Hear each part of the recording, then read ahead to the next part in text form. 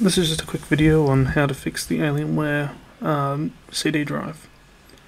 If you've got the little metal bar sticking up and you can't insert a disc, no matter what you do, click the eject button, which is function F6, and it will try to eject like a ghost disc.